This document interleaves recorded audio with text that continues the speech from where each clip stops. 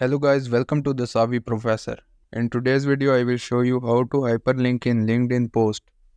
It's very easy, watch full video so you don't miss out any important step. First of all, open any browser in your system, search linkedin.com and sign into your account. This is my LinkedIn account. Now click on start a post. First write that you want to talk about.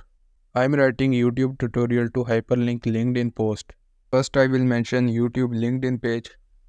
Then I will write youtube.com and you can see YouTube image also appeared. Now click on post.